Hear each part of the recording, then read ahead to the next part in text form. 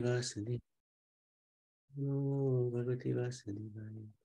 Om Namo Bhagavate Vasudevaya. Hare Krishna, dear devotees. So, I wanted to seek the blessings of Radha Shyam Sundar, Radha Madhav, Krishna Balaram, Bal Gopal, Gaurnitai, Srila Prabhupada, Guru Maharaj, and the assembled devotees, and wanted to talk about Lord Brahma's position today. So this is part of the Devatas, and really the first personality we're looking at is the creator of this universe, secondary creator of the universe. So he's one of the Gunavatars. In the material world, there are three principal deities called the Trimurti. Literally three Murti means three deities. They correspond to God's function of creation, sustenance, and destruction. So Brahma is the creator, is in charge of the Rajagun, quality of passion. So it's not that necessarily he's in passion, but he's in charge of the quality of passion. Lord Vishnu is the maintainer, he's in charge of Sattvagun, quality of goodness. And Lord Shiva is the destroyer, he's in charge of Tamagun, quality of ignorance. Of these three, only Vishnu is the Supreme Personality of Godhead. Brahma is a Jiva, or ordinary living entity, who is nonetheless very pure and powerful. And Shiva is practically the same as Vishnu, except that when Vishnu interacts with material nature, he transforms into Shiva. Brahma is a title given to the engineer and manager of the universe. He is the first created living entity within the universe. Supreme Personality of Godhead Krishna, in his role as Vishnu, creates the material world. He then empowers Brahma to act as the engineer and manager within each universe. Of all the demigods in charge of generating various species of life and managing universal affairs, Brahma is the chief. So he is the head of all the demigods. He is also the original spiritual mentor of everyone within the universe. Krishna entrusts him with the sum total of all knowledge, the Vedas, by which everyone can attain success in life and ultimately return to the spiritual world. So he's given a big responsibility, not just of creation, but also to assist the jivas who are under his charge as well, to regain their original constitutional position. So he's actually got a very important role. Brahma in turn sees to it that Vedic knowledge is spread everywhere by his representatives. This mission is known as the Brahma Sampradaya, or school of theistic thought originating from Brahma. And we actually belong to this Brahma Sampradaya. The first tier of universal management consists of three executive heads, Brahma, Vishnu, Shiva, which we just talked about as well. Now, this is Mahavishnu. This is the original creator. And he, Mahavishnu, is an incarnation of an incarnation of an incarnation of an incarnation of Krishna. Known as Mahavishnu or Karanadaksha Vishnu, he lies on the casual ocean. When he breathes out, millions of universes come out the pores of his skin. And into each universe expands the second Vishnu, who is known as Garbhodaksha Vishnu. So he creates all the universes. He dives into each universe. You can see here, he's into each universe. And then again, he expands into every person, known as Paramatma, Kshirodaksha Vishnu. Each of the three are such powerful controllers that they are sometimes given equal status within medical literature, and inaccurately called the Hindu Trinity by Western scholars. The Srimad Bhagavatam explains that Vishnu is God or a full expansion of Krishna, whereas Brahma is a finite soul. Shiva is in the category of his own, slightly less than God. Both Brahma and Shiva are servants of Vishnu, empowered by him for universal work. And this is some qualities given just to give an indication as to the position of Brahma compared to Shiva, Vishnu, and Krishna. So number of qualities possessed by Brahma are 50. And all jivas have these 50 qualities, but we have them in very small amount. Brahma has them in full, therefore he is Brahma. Add another 5 to the qualities, and we have Lord Shiva. So Jiva can never become Shiva. Add another 5 qualities, and then that's Vishnu. So Shiva cannot become Vishnu. And then add another 4 qualities, and we have Krishna. So Krishna is regarded to be complete. When a living entity has 50 qualities fully manifest, he is eligible to become Brahma. When the living entity comes from the spiritual world, then as his level of purity is very high, he is likely to be given the post of Brahma. So when the soul first comes into this world, he's very powerful because he's just come from the spiritual world. So he may be given this position of Brahma. If there is no suitable living entity capable of acting in Brahma's capacity, then Garbhodakshaya Vishnu himself expands as Brahma and acts accordingly. So sometimes it might be that there are no qualified living entities in that particular universe. And therefore, Garbhodakshaya Vishnu expands as Brahma. Roles in the universe. So Vishnu is in charge of the primary creation. So, and when we saw Garbhodakshaya Vishnu breathing out, that is the primary creation. He's also in charge of maintenance and the mode of goodness.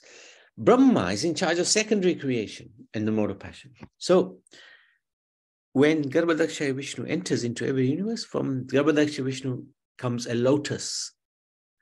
And on top of the lotus flower is sitting the secondary creator, Brahma. Shiva is in charge of destruction and the mode of ignorance. Working under these powerful controllers are many demigods or devas, empowered to fulfill universal duties. As departments within a local government manage the delivery of water and electricity, the devas oversee the material world. We should not mistakenly worship the devas as God.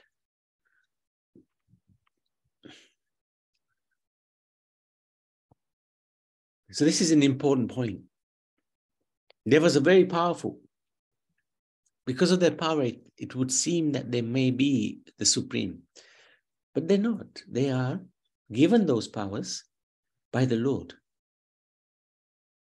Just like within a local government, there are many departments to deliver water, electricity, and various personalities will be given the power to enable that to happen. It doesn't mean that they are the local government. They represent the local government, yes, but they're not the local government. So we are indebted to them, the devas, but they supply life's necessities on God's behalf, using his energies. And we can pay our debt to them by worshipping God, the Supreme. By satisfying Krishna, all his servants are satisfied. According to Vedic description, Brahma is the first form that emerges from Ishwar in the beginning of creation with specific nature and aspects and functions. In Vedic literatures, we find a cosmic calendar that shows the cycle of ages and how to break out of it. So, this is, we'll come across that in a few minutes. Krishna has three main energies. He has his internal energy, which is the spiritual world. Then he has this world, the external energy. And we are the third energy, the marginal energy. The living entities, the soul or jivas. Because we can alleviate between the spiritual world and the material world. We can dwell either here if we want to serve Krishna in bliss and knowledge, or if we want to forget Krishna and be in darkness and suffer, we can be in the material world. That's why we call marginal. Sometimes we're here, sometimes we're there. One of Krishna's pastimes is to emanate, sustain, and reabsorb the material creation in periodic circles. And this Krishna does in the persons of Brahma, Vishnu, and Shiva. So this is quite interesting because this material world goes in these cycles in order to give us the chance of getting out of this cycle. So Brahma, Shiva, and Vishnu control these cycles, and they're called Gunavatas. So material nature can act in three ways or three modes. When there's creation, construction, generation, procreation, material nature acts in the mode of passion. When there's sustenance, maintenance, preservation, endurance, nature is working in the mode of goodness. When there is destruction, decay, dissolution, devastation, nature acts in the mode of ignorance. So let's have a look at this creative process. The first Purush is Karadaksha Vishnu. So that's the original Maha Vishnu. From his skin holes, innumerable universes have sprung up, and in each and every universe, he expands again. The Purush enters as Garbhadaksha Vishnu. He is lying within the half of the universe, which is filled with water of his own body.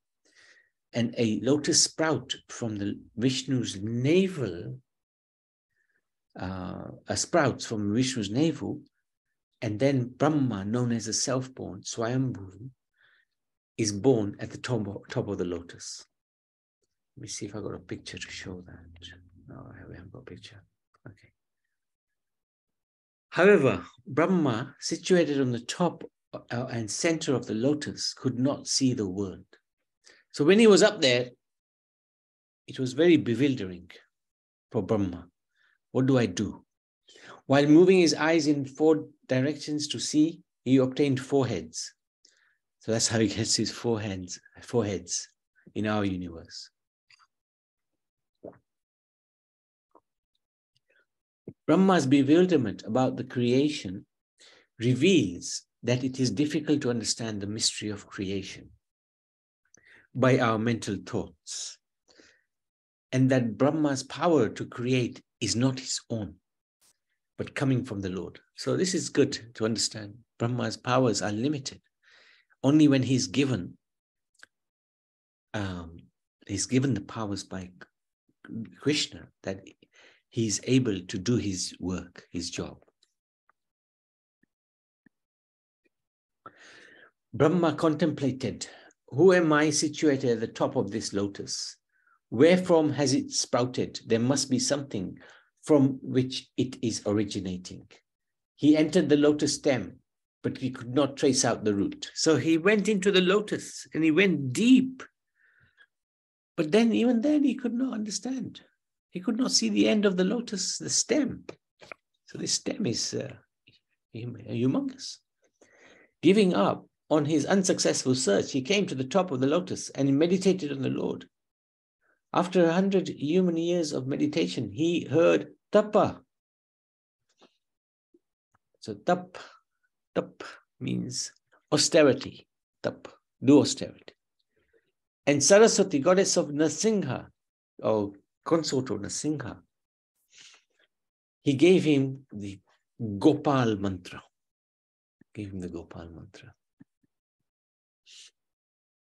And he meditated on Golok. eventually he got darshan of the Lord. And this is what we are now doing the Brahma Samhita. Tomorrow we will do, led by Karuna, where he has darshan of the Lord, and he recites these magnificent prayers. So this is really something which is extraordinary. This Divya Saraswati is distinct from Saraswati, the wife of Brahma. The Divya Saraswati is a divine spiritual goddess, an expansion of Radharani, Krishna's internal energy. The luster of the transcendental body of the Lord mocked the beauty of the coral mountain. His body was self-illuminating and by unparalleled dress and variegatedness was properly ornamented. So this was when Brahma had the vision of Lord Krishna. The Lord showed his lotus feet by raising them. Seeing all this, Brahma concluded that he is Lord Hari. In this way, the Lord inspired Brahma with the desire to create, who began to offer prayers to the Lord. The Lord showed his Brahma, who is the master of all demigod engineers, engaged in the perfect design and working of the universal order. Within the stem of the lotus, so now we're looking at the lotus, there are 14 divisions of planetary systems, and earthly planets are situated in the middle. So out of the 14, Earth is in the middle. Rule is in the middle. And the topmost system is called, upwards, there are other better planetary systems, and the topmost system is called Brahmalok or Satyalok. Downwards from the earthly planetary system, there are 7 lower planetary systems inhabited by the Asuras and similar other materialistic beings. Ah, great. Here we go. So this is the lotus coming from the navel of Garbhodaksha Vishnu. And on top of the lotus is situated Brahma, who meditates. He goes down the lotus, but he has no joy in finding the end. And he hears the word tapa, and Saraswati, the goddess or the consort of Narasimhadev, gives him the Gopal mantra, and he meditates on Gopal mantra, and he gets the darshan of Gopal.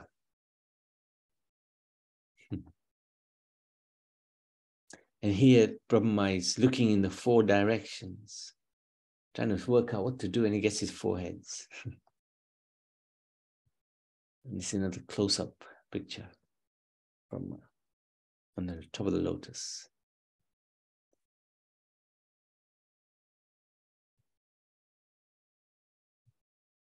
So he, as we already discussed, Brahma is usually Jiva, but sometimes he can also be Krishna himself.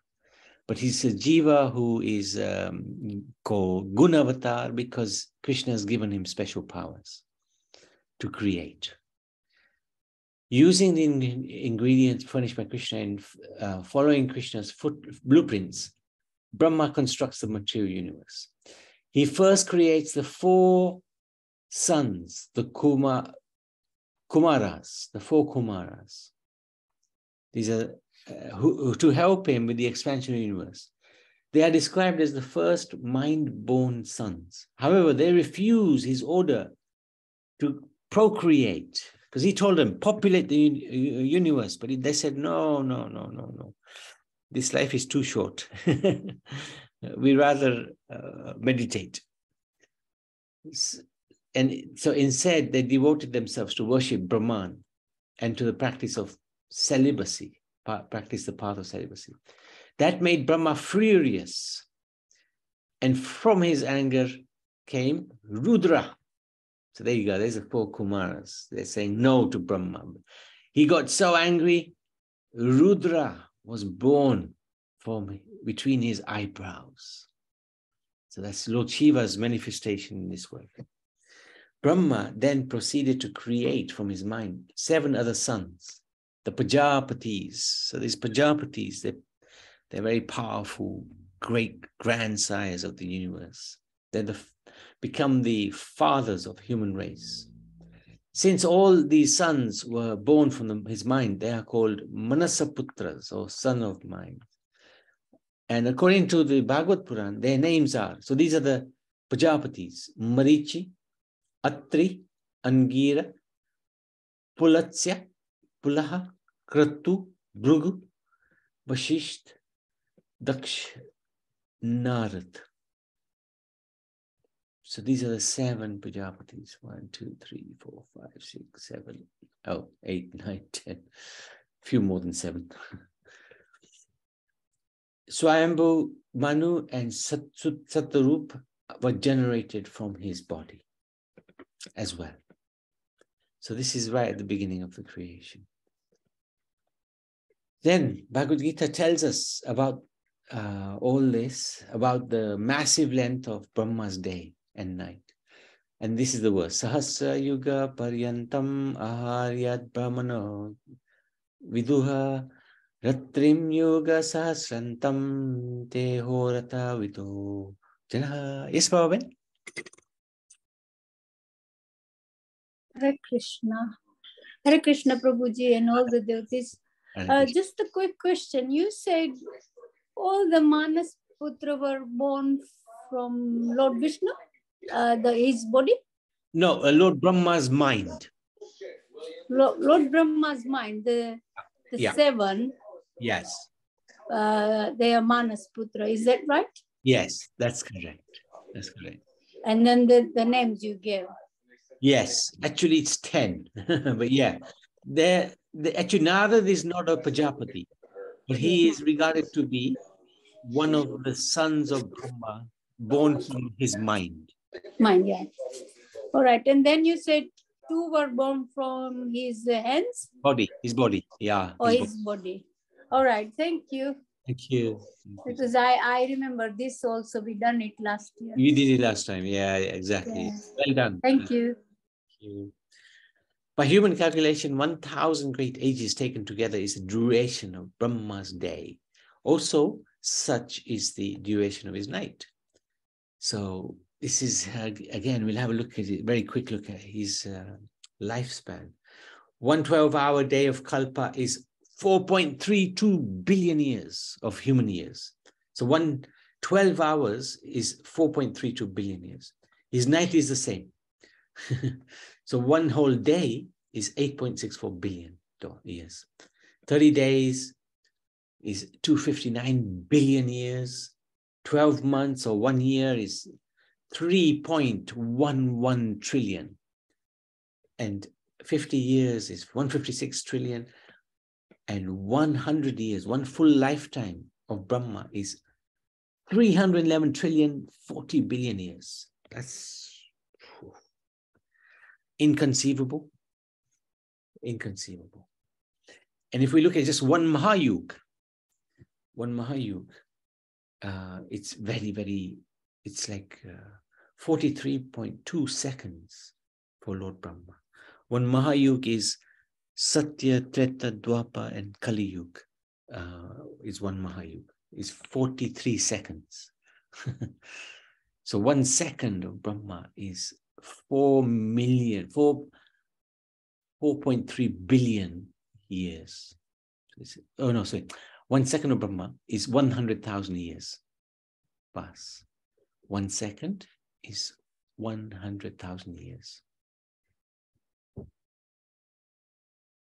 So he's got a long, long, long lifespan.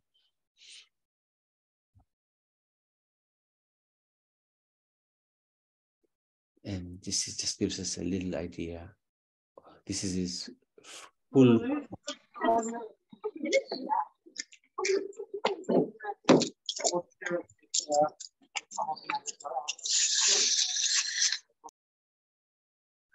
So this is his life. 1 day in his life has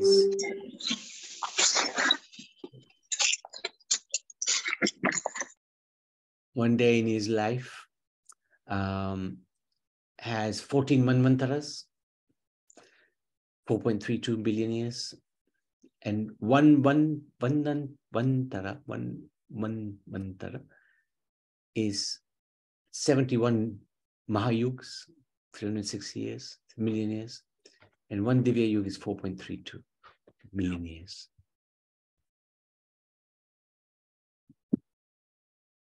So we are now the first day of his 51st year. It's known as Shweta Varaha.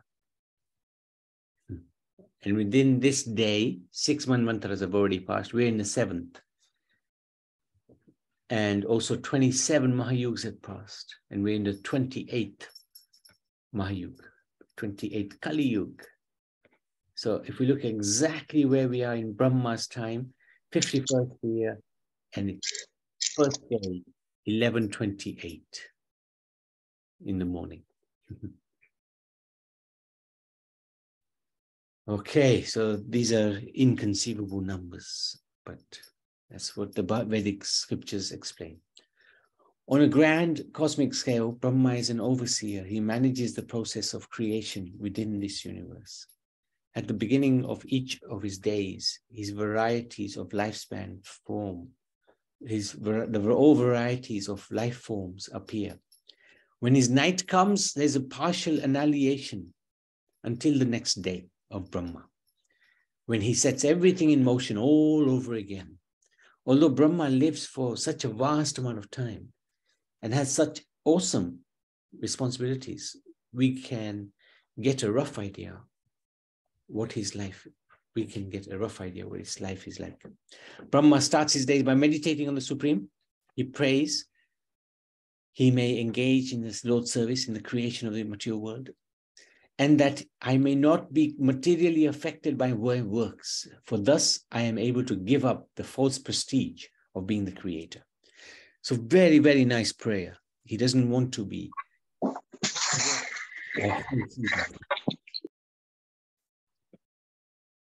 Although he holds such an exalted place in our universe, Brahma acknowledges God's supremacy. He does not want to become illusioned into thinking he is independently powerful. He wants to remember always that the original source of everything is Lord Krishna, the Supreme Personality of Godhead. Just as a gardener doesn't create seeds, simply sows them and waters them to make a garden grow. So Brahma does not create life, but receives power from the Supreme to place the jivas, the souls, into certain types of bodies.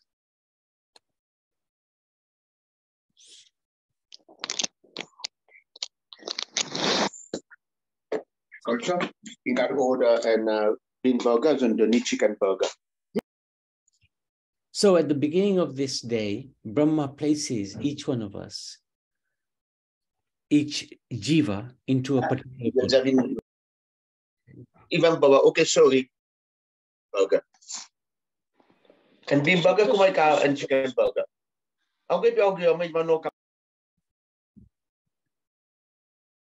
Okay.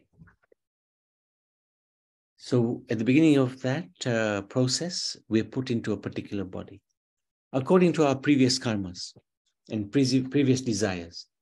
As Brahma's days wears on, we transmigrate from one body to another, sometimes to an upper lower planetary system, sometimes to lower, sometimes to the body of a pigeon, sometimes to that of a prince, until after 4.32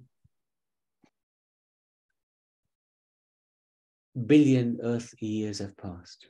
Lord Brahma's day ends.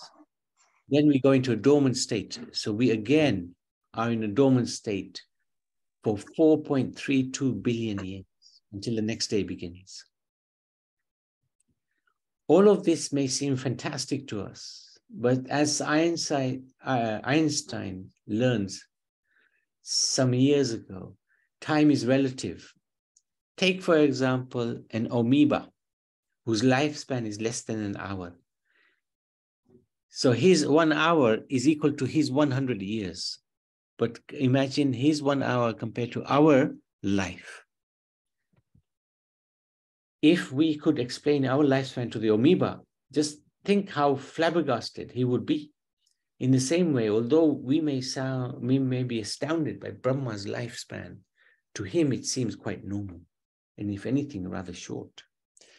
Brahma, however, sees our futile wanderings and feels compassion. He sees us suffering from various types of miseries: anxiety, anger, disease, insomnia, natural disturbances because of our forgetfulness. The material miseries are without factual existence for the soul. He assures us, still, many of us refuse to hear about our actual identity and relationship with the Supreme Lord. And as a result, we keep on suffering in this material world. His consort is Saraswati, the goddess of learning, and Gayatri. He has many other names: Hiranyagarbha, Viraj, Prajapati, Pitamaha, Vidhi, Lokesh, Dhrita, Vishwakarma, Kanja. Brahma is commonly depicted as follows: a red or golden complexioned bearded man with 4 hands and 4 heads. His 4 heads represent the 4 Vedas and point to the 4 cardinal directions. His hands hold no weapons, rather symbols of knowledge and creation. In one hand, he holds the sacred Vedas. Second, he holds the mala, the beads. In the third, he holds the surva, laden type, symbolizing means to feed sacrificial fire. And in the fourth, he holds a kamandalu, water pot. So there you go.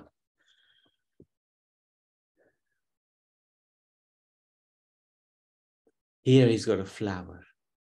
He's got a flower. His 4 mouths are credited with creating the 4 Vedas. He sits on a lotus, dressed in white or pink. He's shown in a meditative mood, lost in his thoughts with eyes half closed.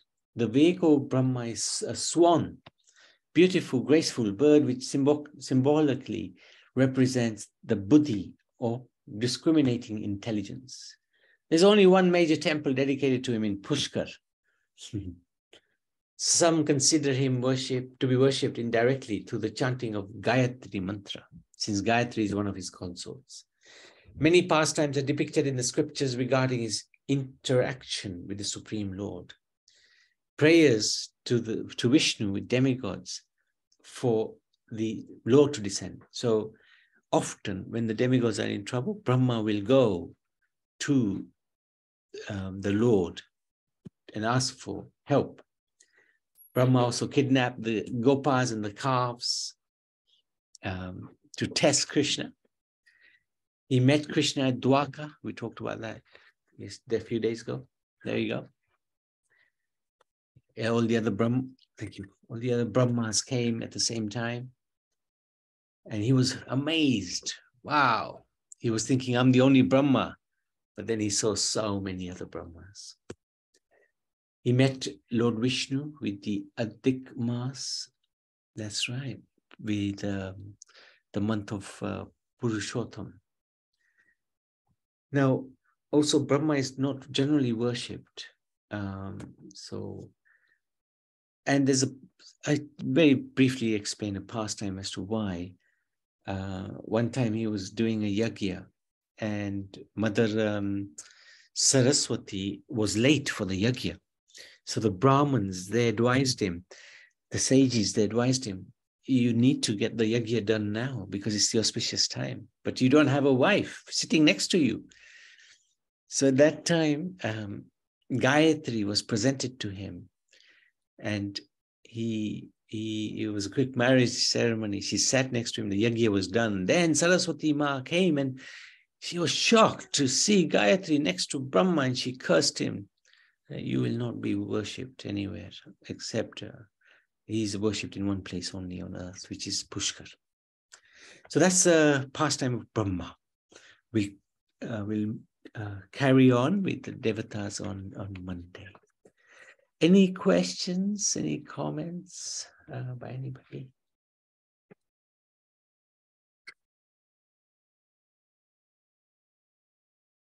Prabhu, the Gayatri mantra, Yes. is a consort of Brahma, did you say? Gayatri. Gayatri is, yeah, and the Gayatri mantra, Gayatri is present there. It's Gayatri is her poetry.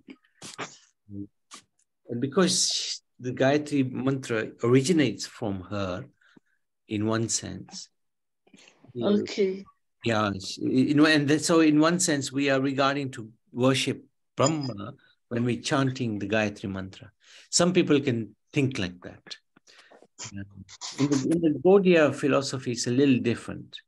We don't, when we chant the Gayatri, it's actually either the sun god who is worshipped, or actually Krishna.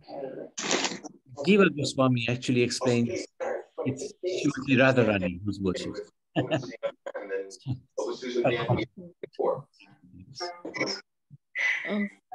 So Saraswati Mata also is the consort of Brahma. She's the original consort. Yeah. Yeah. So you said something about Gayatri being upset. Sorry, I didn't get that. Saraswati was upset because what happened? They did a yajna, and Saraswati was late, so they married Brahma to Gayatri. Oh, okay. To have a wife in the yajna. And Saraswati came and she got upset. Who is this Gayatri? And she cursed Brahma that you will not be worshipped on earth, except his worship. Is that why there is no deity of Brahma on earth? Yeah, except in Pushkar. Pushkar is in India.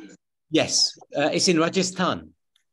Okay. Oh, we have a Brahma deity there.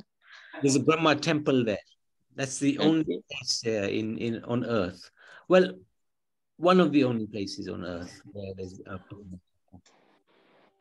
So I finished when Prabhuji finished Benji. Mataji finished. Yeah. You know, yes, Mataji. Okay. Sorry, I just wanted to ask. It's not question. It's just this is the first time I think I'm getting in my head that because Vishnu was doing this yagna and Gayatri Mata sat near her, and then Saraswati Mata came and gave the crush, and that's why there is no temple, but it's not worship anywhere. Yeah. Lord Vishnu. So it's good that today I found out why he's only not worshipped everywhere. Only one temple, only and that one is place. Pushkar. Yeah. Pushkar, yeah. Thank you. Thank you. And very, very interesting today. Thank you. Thank you so much. Lord Brahma ki jai. Lord Brahma ki jai. Yeah. Thank you.